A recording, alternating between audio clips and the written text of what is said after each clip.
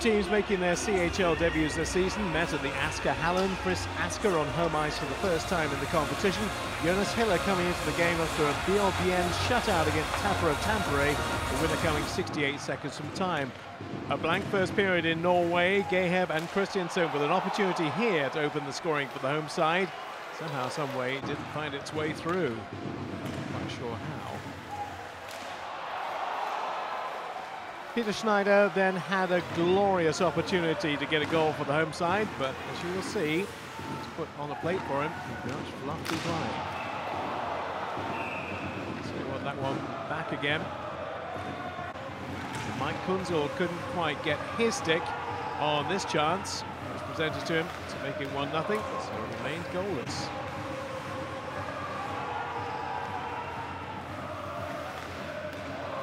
Deadlock finally broken on 24:04 by the home side. Max Krugdahl and Victor Jerkung will get the assist on a goal converted by Alex Lavoie.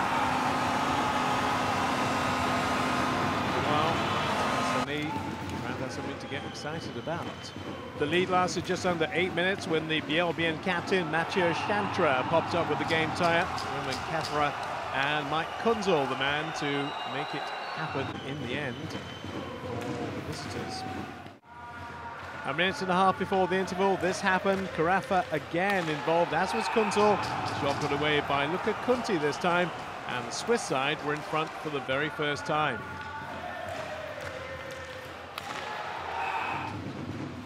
Endre Melby had a glorious chance to make it 2-2, but just wasn't able to put that chance away. Again, very, very close. Not close enough.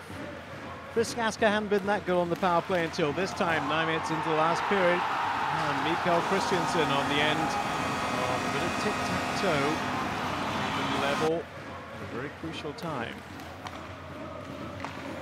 Fabian Luthi and Simon West almost combining for their winner here. Put the game probably out of sight. With overtime looking a distinct possibility, Biel-Bienne struck with under 3 to go. Jan Ewan Schwander, the hero, Janis Moser and Marc-Antoine Poulier getting the other points. Very little time for the home side to respond, and in the end they couldn't. Finished 3-2 to the visitors, and 3 very valuable points for them.